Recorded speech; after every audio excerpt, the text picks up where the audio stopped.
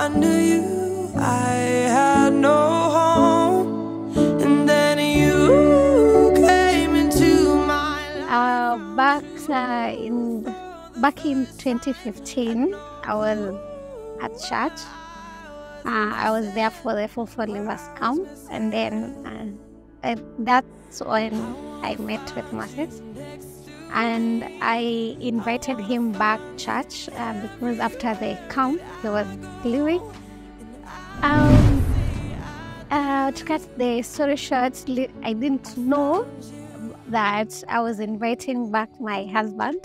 I was making peace with being lonely.